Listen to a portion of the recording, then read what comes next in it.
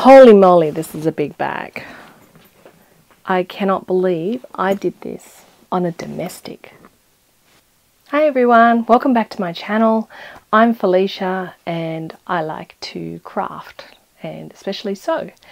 So today I'm going to show you, I made a friend a gift called the one with the baby bag. Now I'm not sure if this is fitting in the camera. It is huge.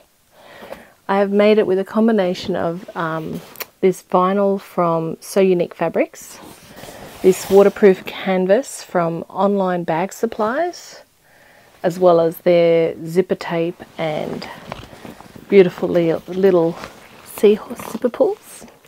So I've got double zipper pulls on the big section, which opens up nice and wide, and it stays open with the boning in the top, so that's pretty amazing. But I wasn't content with just that. I had a little bit of fabric and I struggled to get all of these pieces I need out of it, but I had enough to make a little pouch with the last zipper pull that I had in that one print. And it's just a little pouch that I'm sure will come in handy with storing some baby stuff. And I also made a little change mat. So this is sandwiched pull that I got from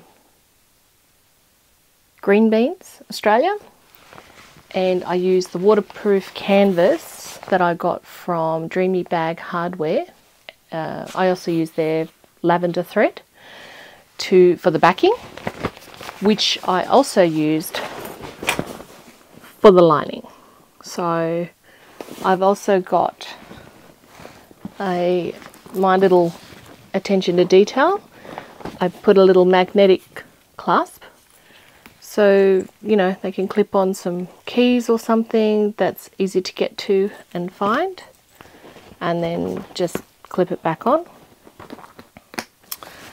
It's got a large zipper pocket with another one of those cute little seahorse pulls, so it's quite a roomy zipper pocket.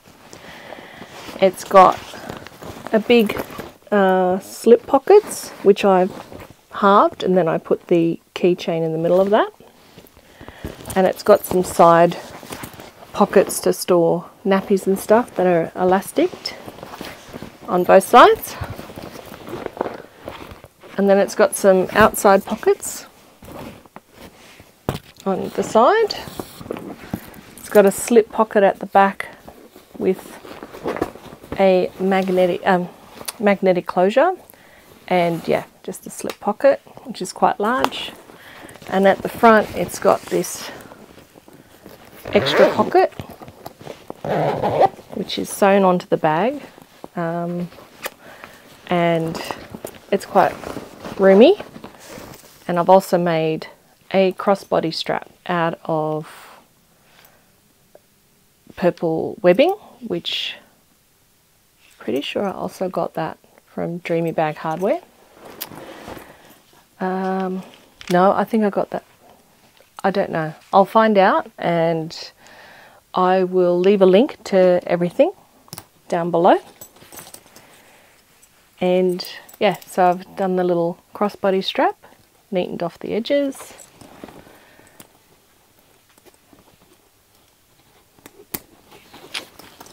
So, and it's adjustable obviously. But yeah, I'm not going to be able to show you this bag on because it's pretty big. I don't think I fit in the camera with the bag down there. So it was her first baby. She had a boy, and purple is her favourite colour, so I wanted to use that. I've also added a little handcrafted label and just my sew-in label, my old one, that says handmade by Felicia. And I've got zipper ends at each end of the zipper so they don't come off. And yeah, it was a few months in progress because I didn't take the time to read through the pattern and what I needed, and I thought half a metre of this would be sufficient. It's not.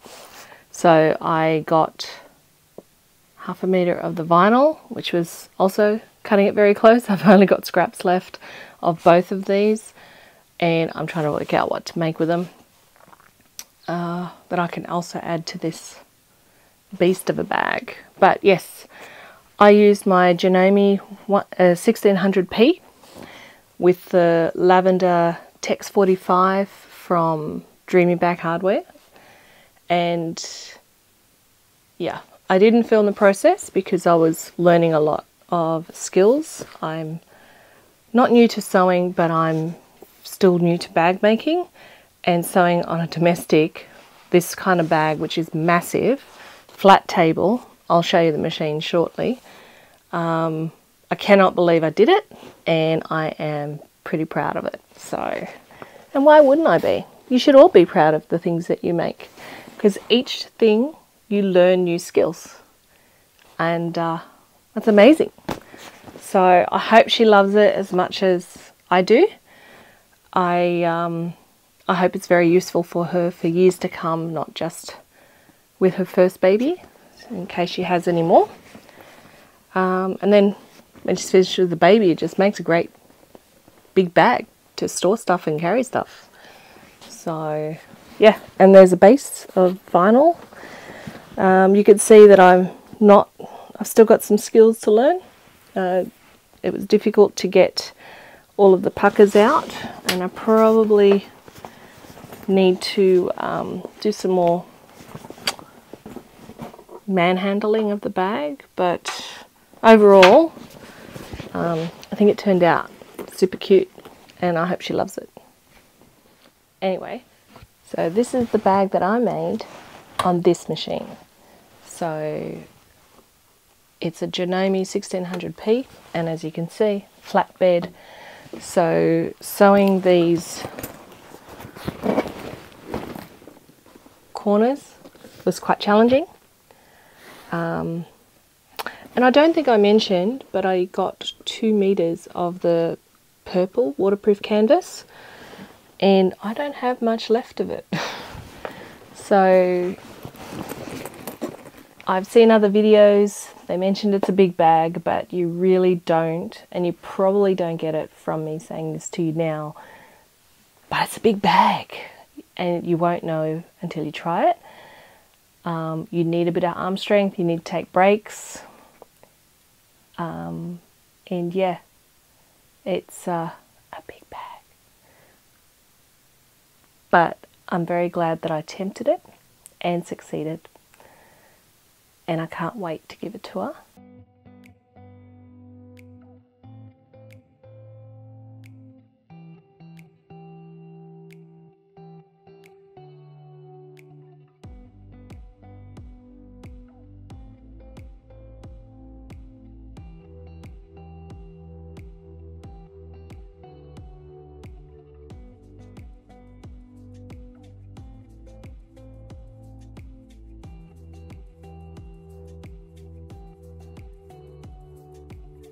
So I'm super proud of this bag that I sewed on a domestic machine. I cannot believe it.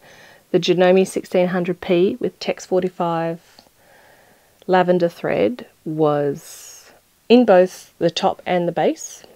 Worked. I did need to be careful in some seams, and it does not like sewing through sticky stuff, and so I have to be very careful with that. Let me know what you think. Have you ever made this bag? Would you attempt a bag this big? Do you have a domestic? Do you have an industrial? I do have an industrial, but it wasn't kind to me, and that's another story. So I encourage you to push yourself to learn new skills, try new things, and if you find my content interesting, I would appreciate it if you could hit the like button, hit subscribe, and just let me know your thoughts on how I did with this beast of a bag. which I'm super proud of. Have a great day, and thanks for watching.